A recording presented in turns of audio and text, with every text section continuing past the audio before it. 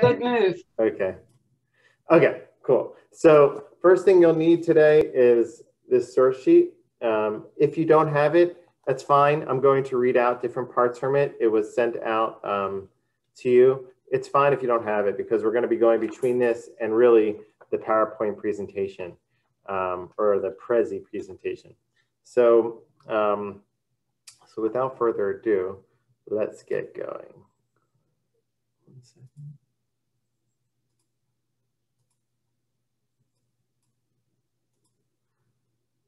Okay, I'm really excited for this class today.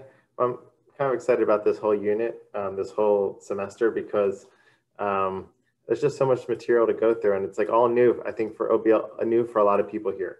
So that's exciting. And I think that my hope is that through this exposure to the richness of these different groups, these different Jewish groups and ethnicities, hopefully you'll be open to engaging them in the future, maybe taking positive things from the different groups that we're going to present.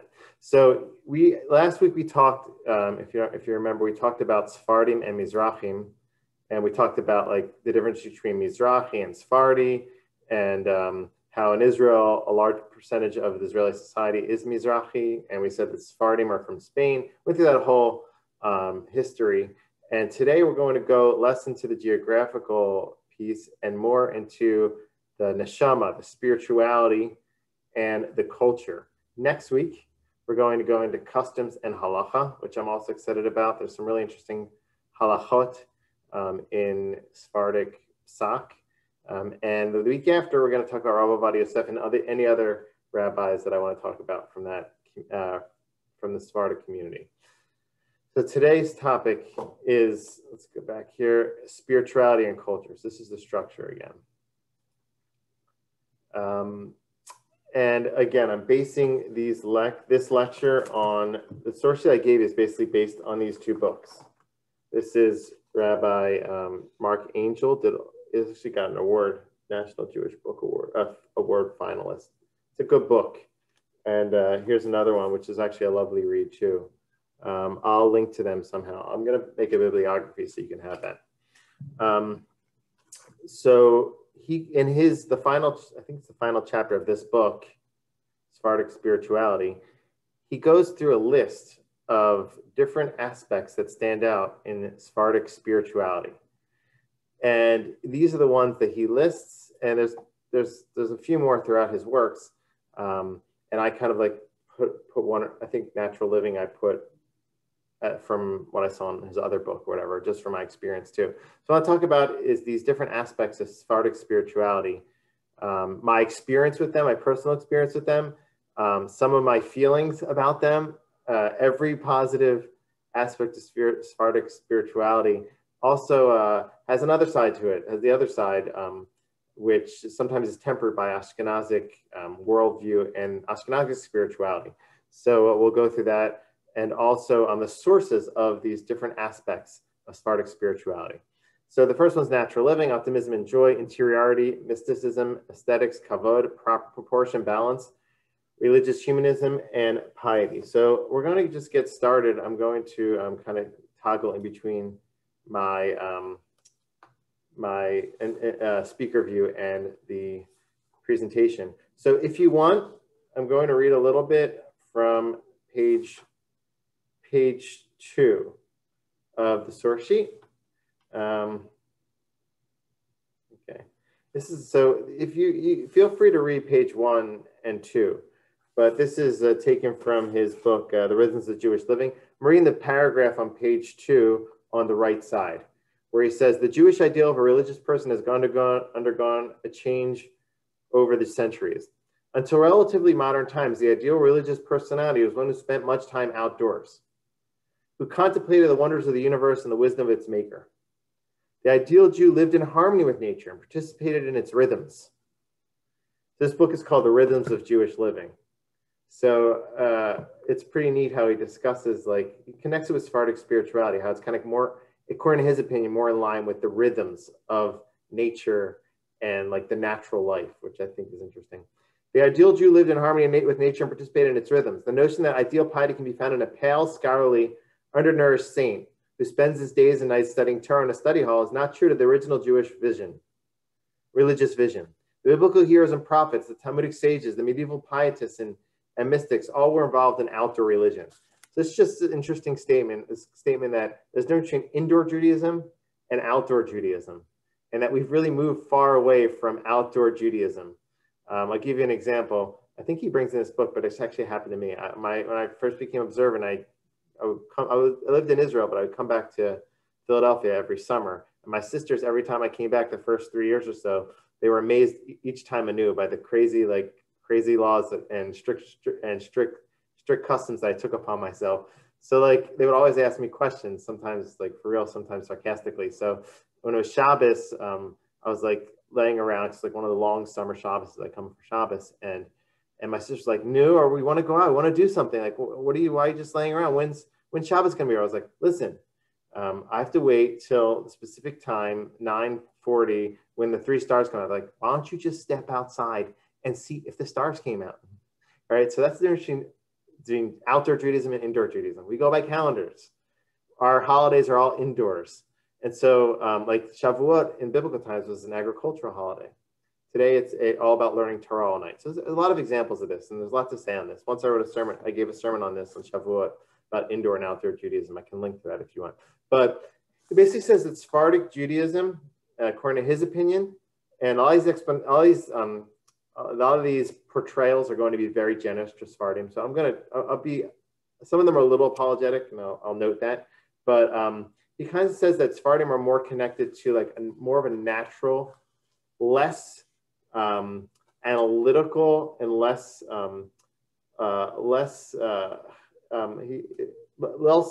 self-analytical, and more holistic, more approach to life. So that means that they're more integrated in experiencing what's going on, and less about thinking about what's going on. So that's the source on page 3, which I think is a really interesting distinction or a dichotomy that he presents here, which is true not just for Sephardim and Ashkenazim, but I think he said it's true for Eastern and Western religions. So if you got this from this class, I think it's a valuable piece of knowledge. This is page 3. It says, Alan Watts pointed out that in Western thought, the individual is split. And I'm not personally critiquing this. I love this part of Western thought, and that's why I connect with it a lot. But I'm observing. I'm not prescribing what's right or wrong. One is both herself and the observer of herself. We analyze ourselves and tend to see ourselves as though we are somehow outside of ourselves. Carried to an extreme, this can be confusing and frustrating. It is as though we live our lives while seeing ourselves in a mirror. So we're always asked in our culture to analyze ourselves, to reflect, to process on what happened. Oftentimes we spend a lot of time thinking about what happened, what's going to happen, how we felt about this or that and the other, and less time experiencing what's actually happening. So he says here, we are apt to become overly self-conscious, self-critical, and self-centered. Eastern culture, on the other hand, tends to be more holistic and less self-analytical. People are taught to live naturally. This goes back to the rhythms of living I mentioned, and easily, without objectifying themselves overly much. Watts has written, the most spiritual people are the most human. They are natural and easy in manner. They give themselves no airs. They interest themselves in ordinary everyday matters. They're not forever talking and thinking about religion. Not thinking about religion, they're living religion. For them, there is no difference between spirituality and usual life. And to their awakened insight, the lives of the most humdrum and earthbound people are as much in harmony with the infinite as their own. Okay, so this can explain a lot of aspects of Sephardic culture. And I'm not saying one's better than the other. You need both. But Sephardic culture, even the lay person that you'll find in it's like a very basic synagogue in Israel, they're all filled with such great, from my experience, such great faith in Hashem, simple faith in Hashem. You'll stand, when I first came to Israel, I was amazed by it. I would come into a Sephardic synagogue, and when they read certain parts of prayer where it said, Potech et yadecha, everybody literally was Potech et yadecha. They would open their hands and thank Hashem in the whole synagogue. And then they go something like this, kissing their hands or something meaning even the simple person is involved in this engagement with spirituality in a natural way, as opposed to perhaps other schools, other directions, more on Ashkenazi culture or Western culture, which I appreciate too, which is more analyzing the text, analyzing halacha, analyzing how we should be, kind of reflecting on it. Whereas there, sometimes it's more engaged and direct. So this is what he says, Mark Angel, in the final paragraph on page 3. The Sephardim tend to have the Eastern rather than the Western attitude in life. The halacha was observed naturally and easily as a vital part of life. The Jews of the Maghreb were quite observant of halacha, and the Judaism of the most conservative of the Maghreb's Jews were marked by flexibility, hospitality, and tolerance. So this also explains like how, we'll see in a moment. I'll share with you an experience now that I had when I first came to Israel, and this will be the first part of our slideshow here. Let me just actually share my screen with you. One moment.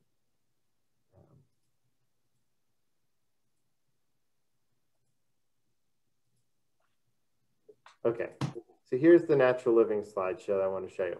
Here's a picture. Let me just see. Can you see that? Put your thumbs up if you can see that. Ann, can you see that? I can see your camera here. Can you see this? Okay, cool. Okay, I see a few people with thumbs up. Good. Okay. All right, so let me do end of presentation mode here. Okay, so here's a picture. There's a lot to see in this picture, okay? Now, why am I showing you this picture? So this is my Saba, the third one from the right. That's my grandfather from my father's side. Again, my mother's side looks completely different, and the food looks completely different. Everything looks different.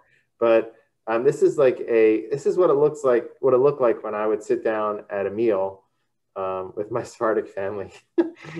So there's like just so many different colors. So many types of food. Everybody's like really close and connected. And I want to show you, take a look at my Saba on the third from the right. Look at the colors he's wearing. He didn't wear black and white. And the Sephardic rabbis, when they came from the Sephardic countries, they didn't wear black and white. If you look at the end of the table, that's Rav Ben Zion Abba Shaul. He's one of the biggest Sephardic, he was one of the biggest Sephardic poskim. He's actually a family member of ours. He's my Safta's, Zichronah Livracha, her older brother, her younger brother. So we have connections in our family too, like we have rabbinic connections.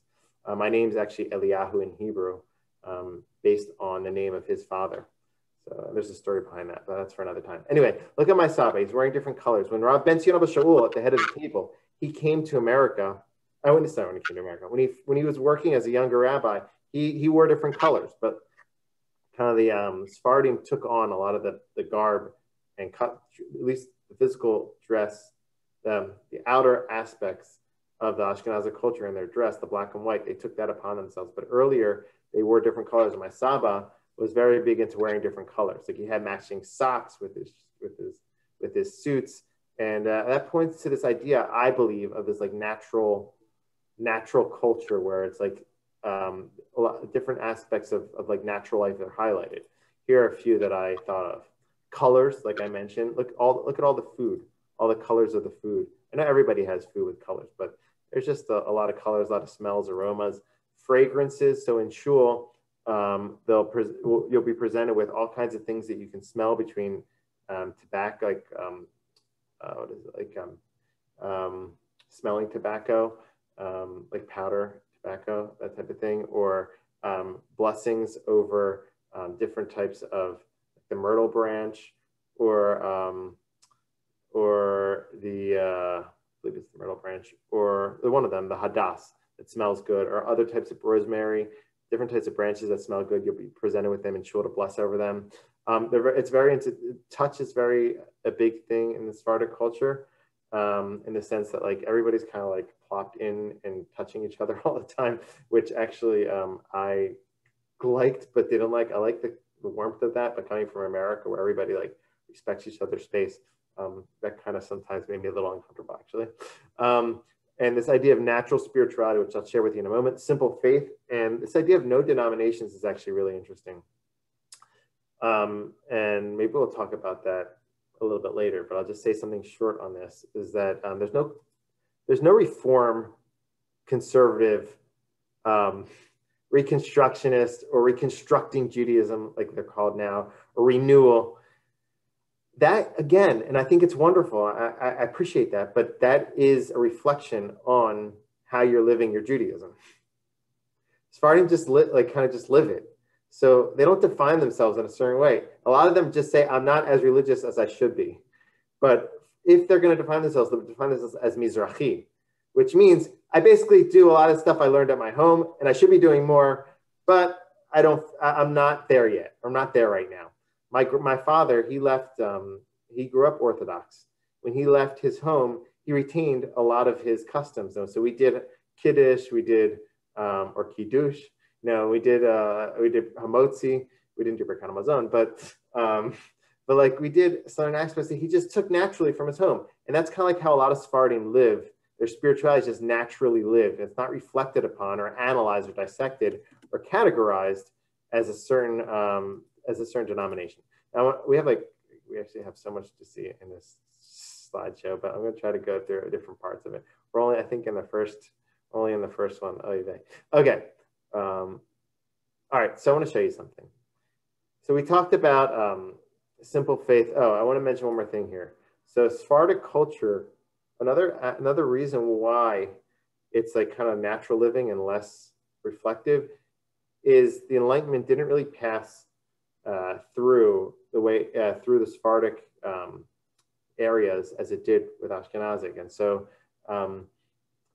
this kind of like distancing oneself from mythology or mysticism and critiquing it, and that kind of didn't happen in such a strong way in the Sephardic areas. So therefore, they never kind of distanced themselves from their beliefs in Hashem or like in intimacy with Hashem and mysticism.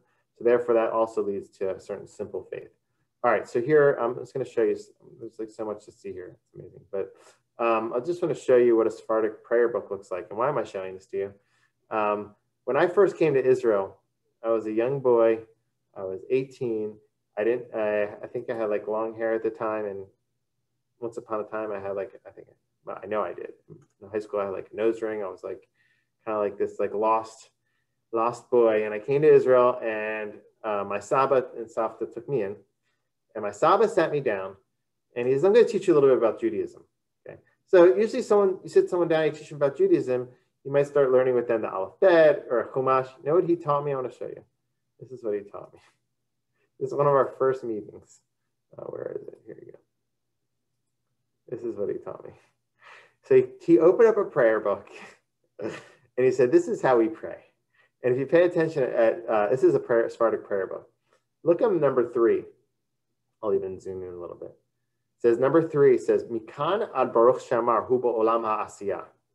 So the Sephardic prayer is, you have the sacrifices that are mentioned in the very beginning of Sephardic prayer, and then you have Sukkot Zimra, then you have the blessings of the Shema, and then the Amidah.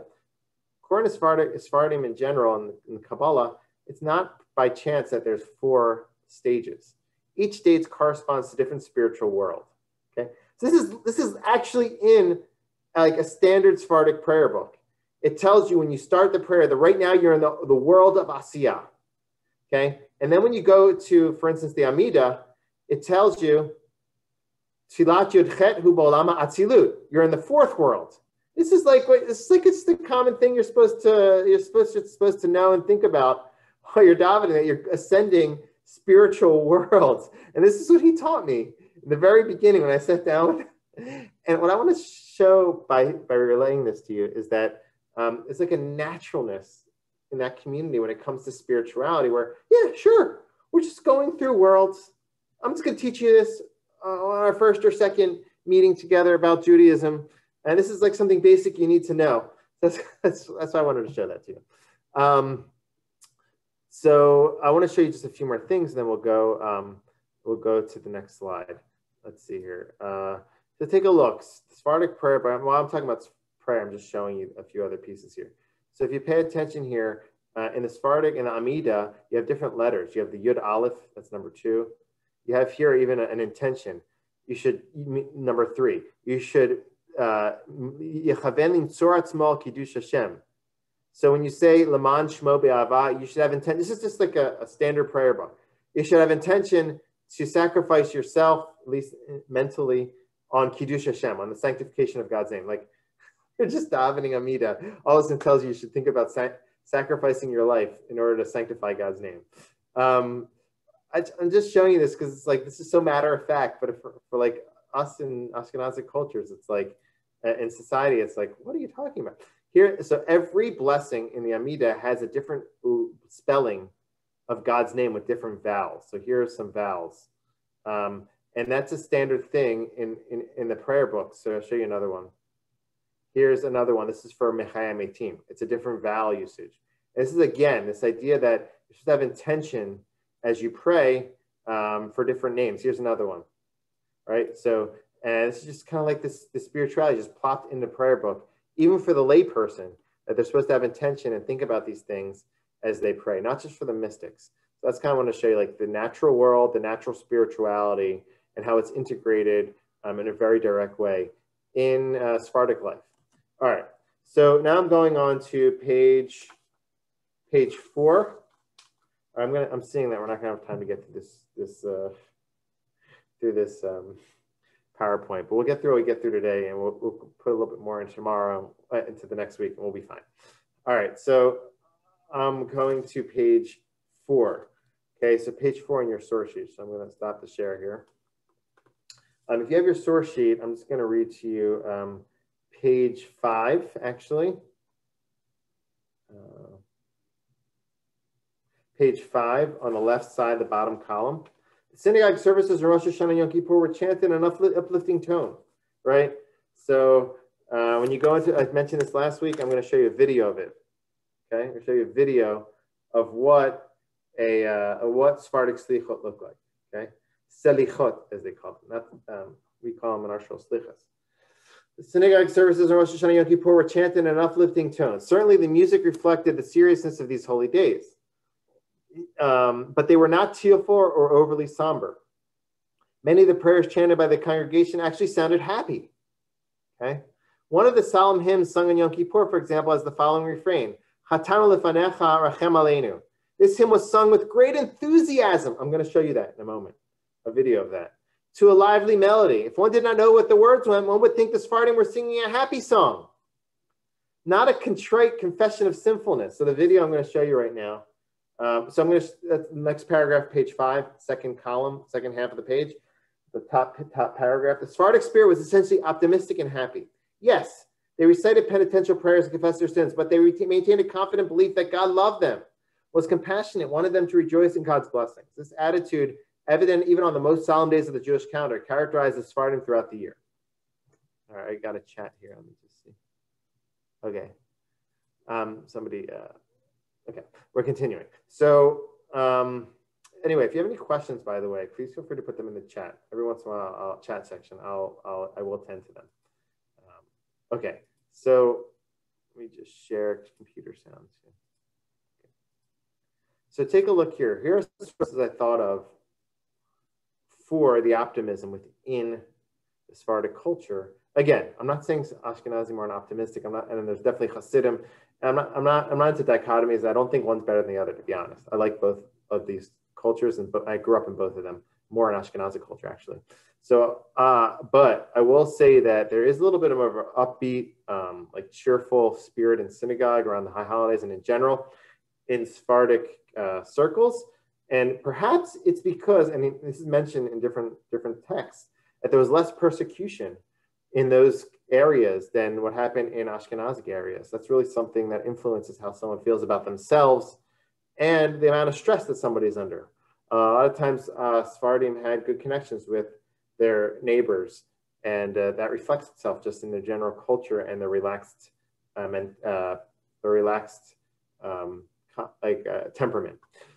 So again, another source of optimism could be the simple Easter mentality that we mentioned before, meaning when things aren't overly complicated, you're not analyzing or overly scrutinizing your behavior, or reflecting on it, you can be chilled out. So there's a certain simple Easter mentality. Again, I think it's valuable to scrutinize, and just being simple, I don't think interests me. But there's definitely a certain simplicity, which is a very natural way of living. You see this in the Yemenite community, perhaps even more to some extent. We'll talk about that in a moment at the end of this semester. Again, there's another source of optimism is they were very connected to mysticism So mysticism always has like an upbeat view on things, and so that probably influenced how they thought, and also this communal orientation. So everything's very communal in Sephardic circles, and we'll see in a moment how their synagogues are laid out. It's in a communal fashion. Actually, I'll show you that right now. Actually, take a look at their synagogues. Take a look at their synagogues. How some of them are laid out. Okay, so the synagogue's laid out. Here's two people hanging out. The synagogue's laid out in a way that people are facing each other. You don't have that in Ashkenazic synagogues for the most part. And all the Sephardic synagogues, most of them are laid out this way. Take a look here. Right? This lends itself to this like communal feel where everybody's kind of like together in davening. And even the davening is daven together. So there's a prayer leader who leads everybody, and you all sing your prayers in unison with the prayer leader. I personally, I'll just stop my share. I personally like this, but also didn't like it. Meaning, like, I like my space. I like to like not have somebody lead me. I like just to go at my own pace. So I have mixed feelings about that. But you feel when you walk into like a Sephardic kiddush that, and you're connected with those people there, it can be like a very strong communal feel. So here we go. I'm going to show you this video now. Here is the Sephardic slichot. קולות טובים ונתחיל. יחסי חלום ויתר לנו שיש בדרך ובסלע שם יקח לו שם שאדום אלוהים ותיאל דוד עמך אלוהים מלך וחשים חלום ועד.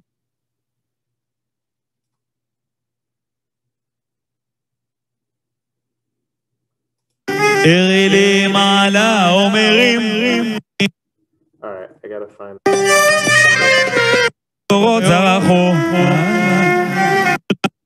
אנחנו נעשה עננו עכשיו. Sorry.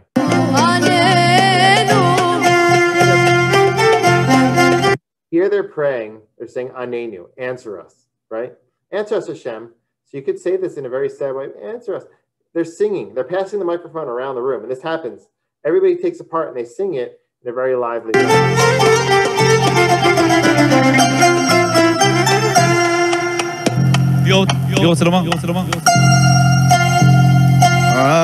Anenu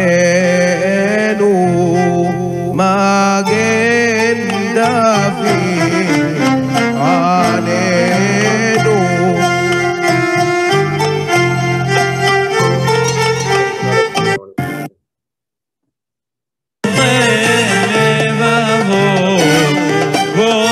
This is the part that he mentioned in the book. This is the part where we say, we sinned. Let me see, I'm getting a chat here. Let's see if somebody... they're not speaking Ladino. They're speaking Hebrew, actually. Maybe the music's Ladino. So listen to this song. This is Chatanu Lefanecha. We sinned in front of you. Have mercy, Rachem Aleinu, have mercy on us. But see how they sing it.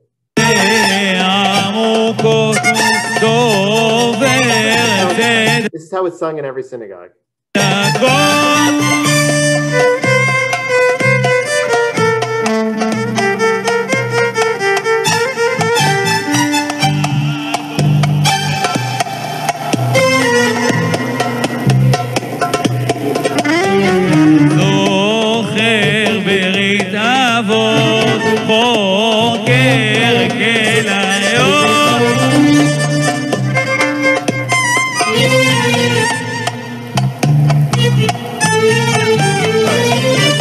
With that, I just want to show you one more thing. I want to show you, I'm going to show you one more thing. Here is just like what it looks like sometimes in Sephardic homes when they sing songs or in synagogues. This is a Revivo. You should check this out. The Revivo project, they have a lot of awesome medleys. Here's the Adon Olam medley.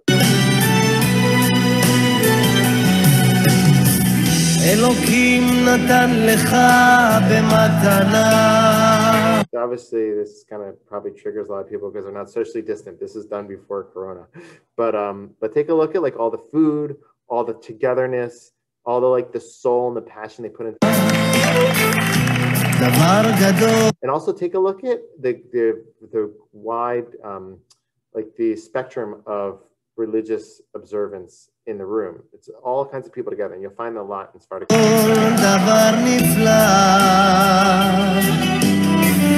אלוקים נתן לך במתנה את החיים על פני האדמה. נתן לך חגים ושבתות את ישראל. Okay, I think it's still playing. 1 second. All right. We're back. All right. So right now, so you got a little taste of that. That's Sephardic spirituality. And I'm going to take a look at our chat section here. Okay. Where are the women? Somebody asked. So that is a really important point. So at that, some Sephardic synagogues are actually done. So, all right, we'll talk about that when we get to the customs. But a lot of the Sephardic culture has not progressed in that sense, where if you consider progression in the sense that like the Enlightenment and the different isms did not pass through those countries, and so they're kind of maintained the different roles between men and women as they were in earlier years. So although of course Sephardic women are some of the strongest women I met, but in terms of their participation in synagogue, like you're not going to find like a open Sephardic, open Orthodox, or some sort of Sephardic reform or something like that. You're not going to find that. So like a lot of times the women are not are not visible in the synagogue, or at least they'll be behind a partition that's oftentimes not visible. So that's something that does stand out in those synagogues compared to like Beth Tfiloh. So there's more to say on that, but let's kind of go on to this next piece here.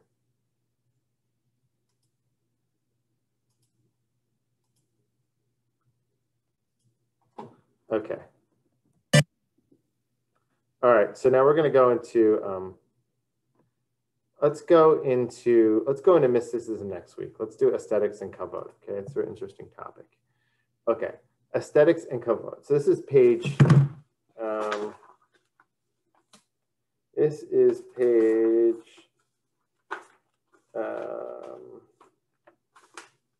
page 8 in your handout.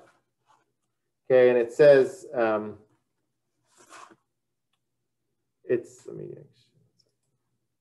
all right, it says here, I'm looking at bottom of page 8. He says, when Rabbi Moshe Almoznino, he was reflecting, when he published Regimiento de la Vida, Regimen for Life, he was reflecting a deeply held view among Sephardim of the importance of gracefulness and good manners. His concern for proper etiquette was seen as an expression of the religious imperative of respecting others. Sephardic authors, including those who wrote textbooks for children, stressed good manners and proper comportment. Self-respect needed to be accompanied by respect for others. This idea of respect is a big thing in Sephardic culture. Respect for the rabbis, respect for elders, respect for the Torah, respect for the synagogue, for the synagogue. It's kavod. It's more accentuated in Sephardic culture, perhaps because of the communities that surrounded them, the Islamic communities that kind of perhaps they learned some of their etiquette from them, which was like giving a lot of respect to the elder, etc. And kind of like different decorations for mosques and whatnot. So kavod is a big thing. And this idea of aesthetics is very big. It's connected again to the natural life that we mentioned, this idea of engaging all these senses, the visual sense, the visual aesthetics and the visual aspects are very prominent in Sephardic culture. So here, I'm reading here, homes are decorated with a keen sense of aesthetics. Even the poorest Sephardim took pride in neatness and cleanliness, and beautifully embroidered fabrics and furnishings and utensils as nice as one could afford. Synagogues were built to as high an aesthetic standard as the community could manage, and were maintained with devotion to orderliness and propriety. All right, I'm just reading on the top of page 8.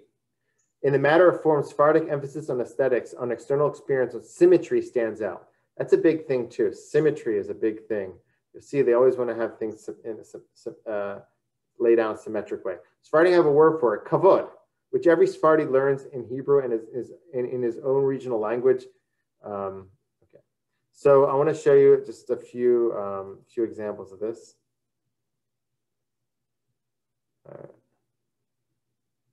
Okay, I'm reading Ann Pfeffer's comment. My experience that Sephardic shuls are much more beautifully decorated than Ashkenazi. Sephardim seem to have a more advanced aesthetic, and the gardens are more beautiful. So I'm going to show you a few examples of like some nice shuls, some nice, not shuls, but batei knesset, or knis in some communities they call it that. So here's just, this is a synagogue actually around the corner from where I lived in Nachlaot. This is the Ades synagogue. It's Halab, it's from Halab. And Halabim in Hebrew, and you'll see again, there's all these decorations oftentimes on the wall. I don't know if we can see here. Yeah, here's like one. I don't know if that's it. There's decorations on the wall. There's everything has like linen, embroidered linen, and rugs are very present in a lot of the synagogues. You have like a lot of rugs. And another thing that stands out in Sephardic synagogues is that I'm using this discussion on Sephardic spirituality to also talk about the customs and the culture.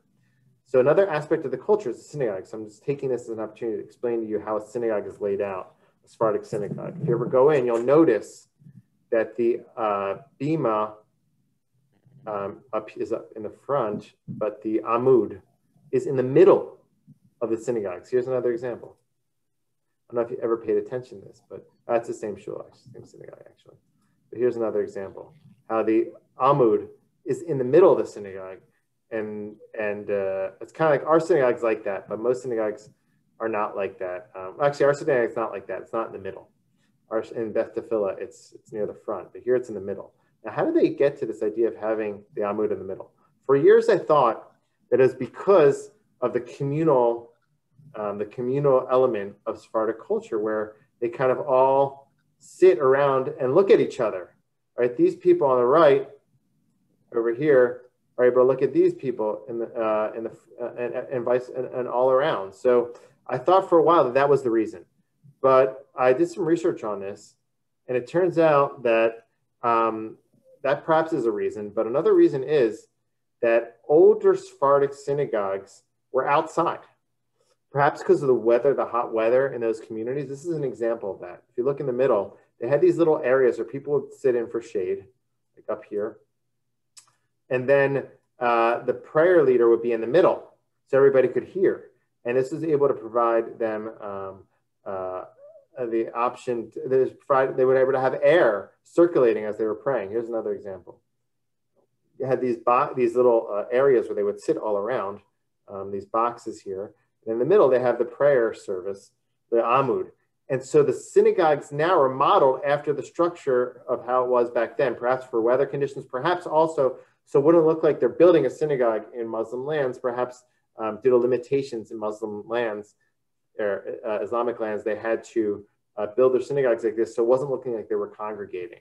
Perhaps also, there's also precedent for this in the Bible, where Ezra went to the courtyard to read from the Torah, to pray. So there's some precedent for this also in the Bible.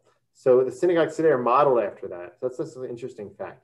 Now, I want us to talk about this aesthetics and kavod. So a lot of kavod or respect is given to the Torah and the shul. So here is here are some Sephardic Torahs.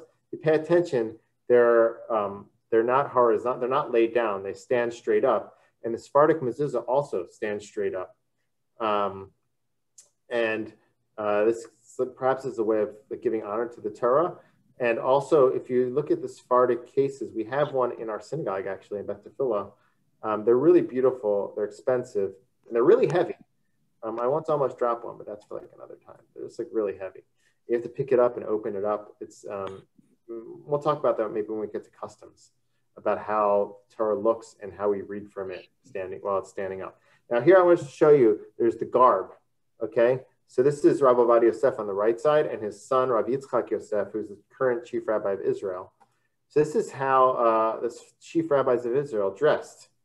And I'll just show you here. I put this in the right corner because it's kind of disrespectful, but they even have like Purim, which is like Israeli equivalent of Halloween, Lahavdil, of course, but they have like dressed up like the chief rabbi of Israel. So a lot of people think this is disrespectful, but it's out there. If you go on Amazon, I think you can even find it. I'm sure your grandkids will love to dress like that. Anyway, I just want to show you one more thing. So this idea of respecting the elders is also big. You'll see it, and respecting elders and even standing up. So I one time spent some time in this yeshiva Or Chaim, which is a Baal Tshuva yeshiva, a Sephardic Baal Tshuva. Like when I was first went to Israel, I was trying to figure out where I fit in. So I would go to like Sephardic yeshivas, Ashkenazi yeshivas. I never really fit in the Sephardic yeshivas. I'll just admit that, because I think I grew up too much in Ashkenazi culture. As much as I like all the aspects there, it just doesn't jive with like the way I think and the way I experience life. So I didn't feel very comfortable there. But a lot of things stood out there though. When I went in there, the rabbi walked in the room.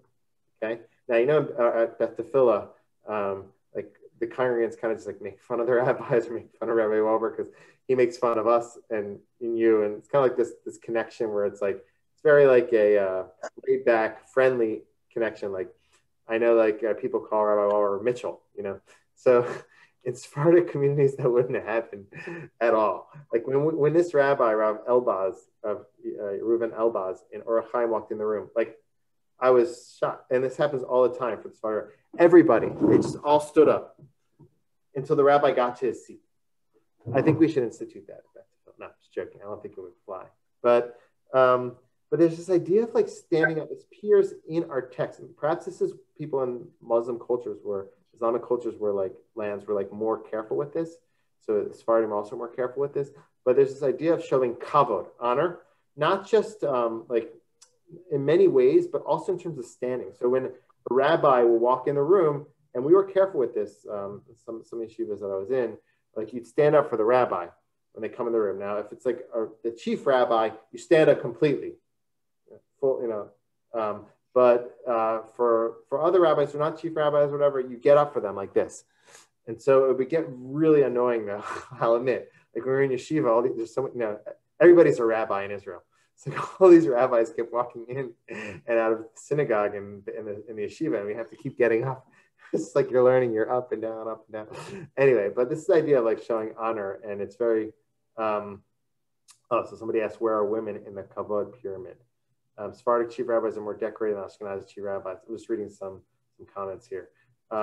So we're going to, the women question is really important. I want to do some more investigating into that.